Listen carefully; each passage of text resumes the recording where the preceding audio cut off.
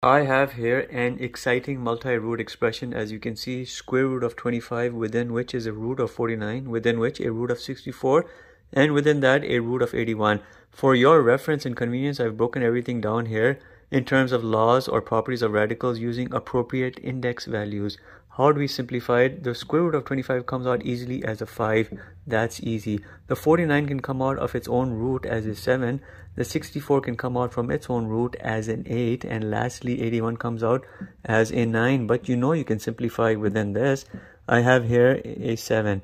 From the 8, I'm coming with a 2 root 2. From the 9, I'm getting here a 3. Square root of 9, or the root of 9 is a 3. When you simplify this, you'll have a 5, and then a square root 14, and then this root over here, which would be a 6. So you're saying a 5 times the square root of 14 times the fourth root of 6. This right here represents your evaluated expression.